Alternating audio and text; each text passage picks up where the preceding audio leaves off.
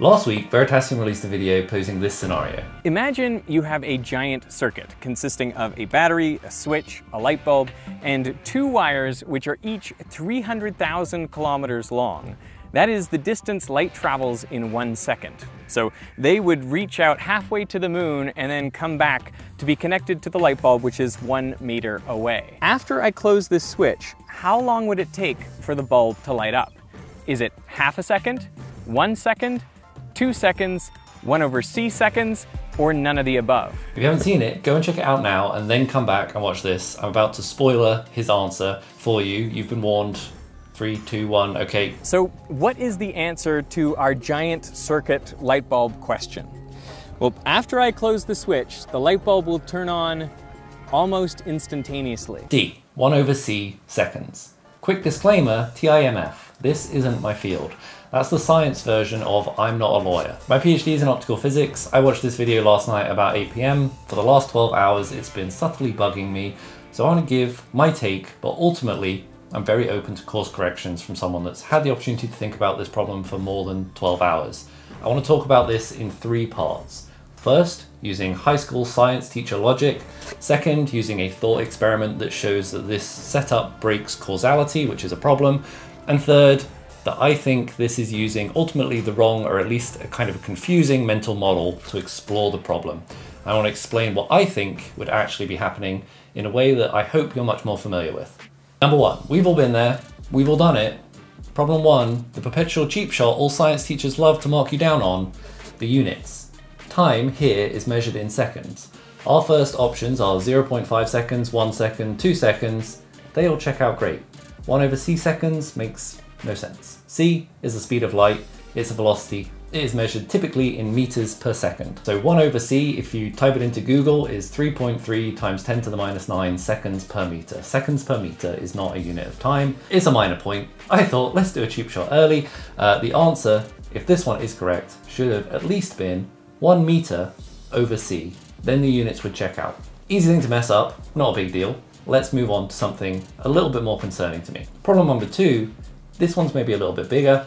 If this is true, in the thought experiment world that this is given, we break cause and effect. We would be able to communicate faster than the speed of light, which would be cool, but would be a bit of a problem in most universes that we're familiar with. So let's look at the scenario again, but first we need to clean it up and set some better assumptions, otherwise it becomes really hard to keep track of what is reality and where we're making a mistake. So assumption 1, as shown in the video and so baked into your kind of mental framing for this problem, we are using a car battery.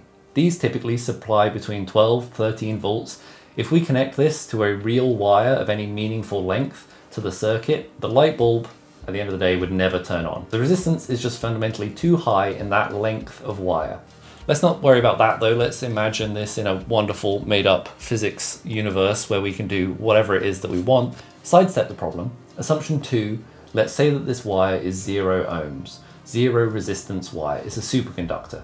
Now the signal, even if it is just this small 12 volt car battery, can propagate all around the circuit unimpeded. It will reach the light bulb. The light bulb at some point will turn on. We know that. The ground rules for how we expect that to act: we open the circuit, the light should go off. We close the circuit, the light should go on. Assumption 3, we agreed that the light only goes on when the circuit is closed. Assumption number 4, this is the last bit. This is where the Veritasium answer comes in. We're assuming that it only takes 3 times 10 to the minus 9 seconds, really short period of time, for that light bulb to turn on. If these 4 assumptions are true, we have a real problem. If at any point our circuit breaks, say at its furthest away point, assumption 3 tells us that the light should go off. The only timings we have to go off from our set of assumptions that we have is that this should depend on the distance between the battery and the bulb. So we should notice this breakage after our 1/c time period has elapsed. Now, if that were true, we would know about that breakage at the furthest point in our circuit faster than that information traveling at the speed of light could have been communicated to us. We would have essentially seen information communicated faster than light speed.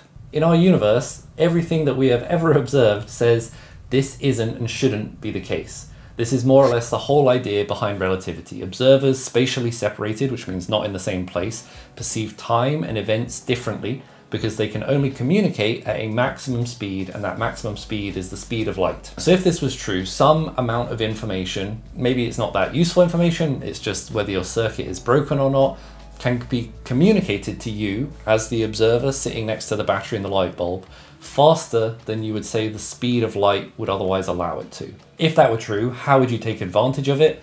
Well, maybe you would have a system where there were two switches, one by the battery, one at that kind of halfway to the moon furthest point, maybe it's even further away, maybe it's light years away. If someone, say at that 1 light year away mark, opened and closed their switch after we had ours already closed, our light would be turning on and off far faster than they could have ever sent some information to us, and they could be doing essentially kind of Morse code. They could be sending us messages. We would have broken the speed barrier for the universe, and we would have built faster than light communication. If all those conditions are true, so which one isn't true? Let's go through in order. Assumption 1 and assumption 2, we are using a battery to transmit energy, and we have a 0 ohm wire. Slightly fanciful, those assumptions, but they are broadly in principle totally fine. So it's either assumption 3, the circuit needs to be closed for the light to go on, which seems reasonable, or assumption 4, that it only takes 3 × 10⁻⁹ seconds, that really short amount of time, for the light bulb to turn on.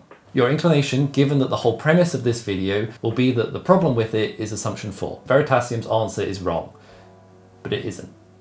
Or at least not entirely. Problem 3 with this whole setup is I think we're using the wrong mental model to think about this idea. This thought experiment sounds a lot like it's about circuits, but it isn't. For that light bulb to turn on, the maybe unintuitive thing here is that the circuit doesn't even need to be closed, at least not globally.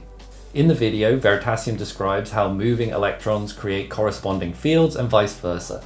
Moving or changing fields can influence the movement of electrons. Because these wires stretch out so far, because our circuit is so big, it's difficult to even conceptualize it, at least in the initial starting conditions, as a circuit. What is easier to conceptualize this thought experiment as is a set of 2 antennae sitting parallel to each other, or at least thinking about it that way for the very short time after which the circuit is first closed. The way your car, the way your phone, or the way your radio antenna works is to hone in on fluctuations on local electric fields by tuning the internal components to resonate at the same speed that the field is moving.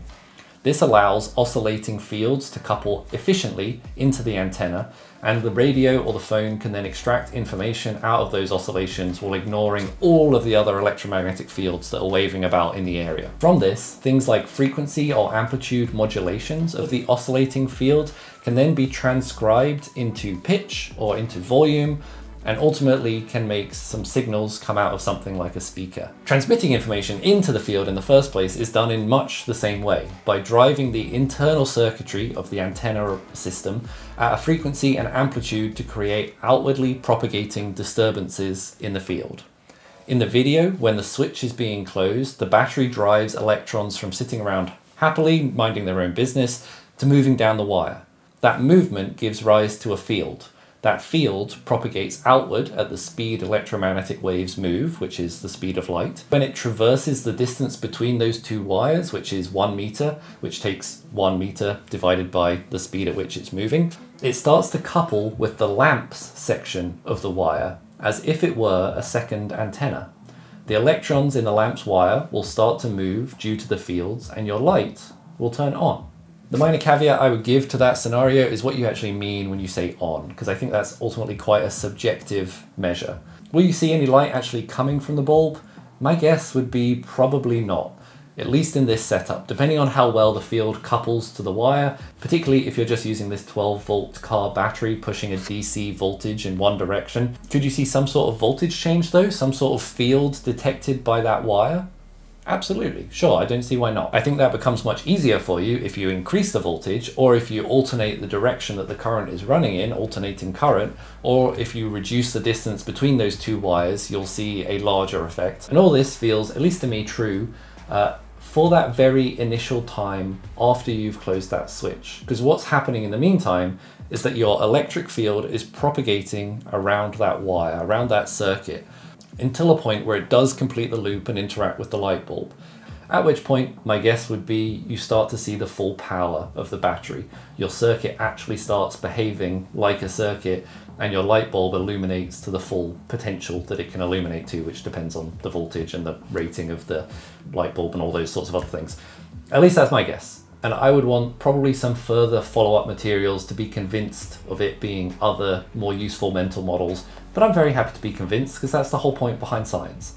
What I would want to close by saying is this. These are the lies you were taught about electricity.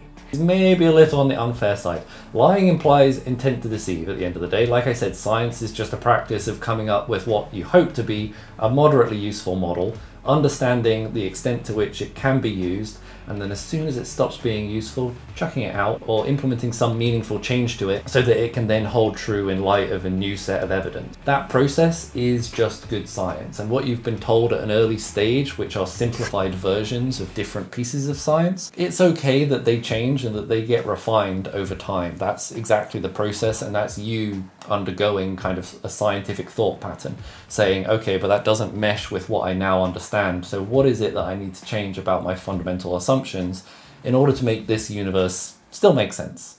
And if you can do that, you can do a lot of things. Thanks very much for listening. I hope you enjoyed this video. Do subscribe if you're interested. Leave me a comment about what you think. Feel free to argue with me and change my mind. That's totally fine. I'll see you next time. Thanks for watching. Goodbye.